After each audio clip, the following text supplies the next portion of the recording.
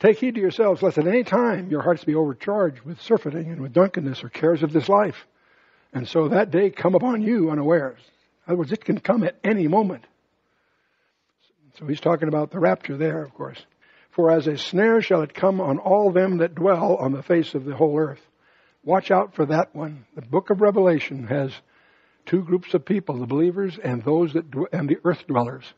Those that dwell on the earth. The term is used there for those that are dwelling on the earth, in contrast to being obedient to God. So, as a snare it shall come upon all them that dwell on the face of the earth. Don't be an earth dweller. We're just pilgrims passing through.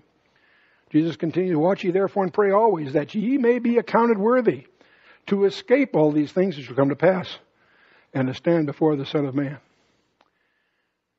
Boy, as a general instruction, this tells me a lot. This tells me the church is not scheduled to go through the tribulation.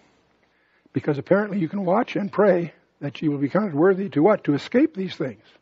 To be caught up before the big stuff. All right.